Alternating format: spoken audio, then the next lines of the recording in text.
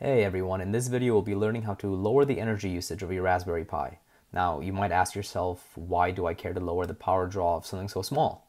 Well, on a single Pi, as demonstrated here, it might not matter that much, but if you rely on a cluster of multiple Pis in your home or office, these small changes add up and scale across your entire cluster, which can result in substantial savings in your electricity bill.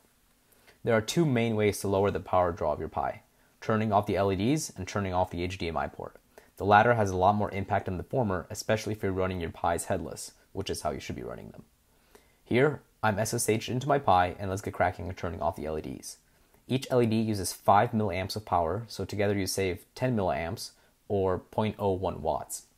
Definitely nothing substantial, but again, if you have 10 Pis, that's 0.1 watts right there, which runs you about $2 in electricity over 10 years. We're going to assume you have a decent power supply and can trust it to keep your Pis powered, so we'll turn off the LEDs permanently. First, you navigate to /boot/config.txt in your browser, in your editor of choice. Here you're using Nano.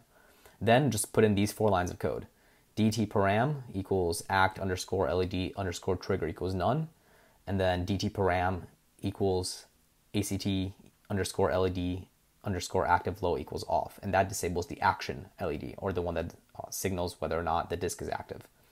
The same thing can be done for power, except instead of ACT, put in PWR, which I'm doing here. Now save and quit. Now if you reboot, those should not be on, and this works with the Model 2 and above. Here this is demonstrated on the Model 3 Raspberry Pi. On the Pi Zero, this is slightly different, as the LEDs function in the opposite way. That is, they turn off to indicate disk activity. There, you would just add these 2 lines of code instead. So you would say dtparam equals ACT_LED_trigger equals none, and then dtparam equals ACT equals LED equals, active low equals on. That way, as you know, this is very similar to the action LEDs on the 2s and above, but here with the 0, since it's basically backwards, we're doing it this way. Now, as far as the HDMI port is concerned, you're up for bigger power savings, as the HDMI port uses 25 milliamps of power. Again, with 10 Pis, you're looking at approximately $4 in savings over 10 years. Now again, this sounds like nothing, but it compounds once you reach the hundreds of Pis kinds of clusters, similar to what bigger companies are doing.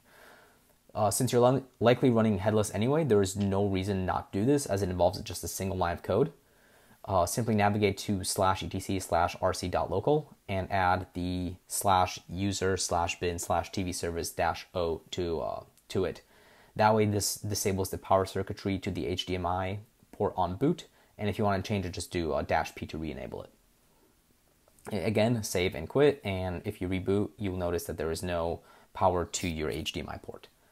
So there you go. This is a quick way to save $6 in your electricity bill over 10 years for each Pi that you have. Links to all of this, and including the code, are found in the description below, along with some additional reading materials. If you can think of other clever ways to lower the energy footprint of your Pi, drop me a comment below. I'll be happy to either amend this video or create an additional one. And thanks, and see you next time.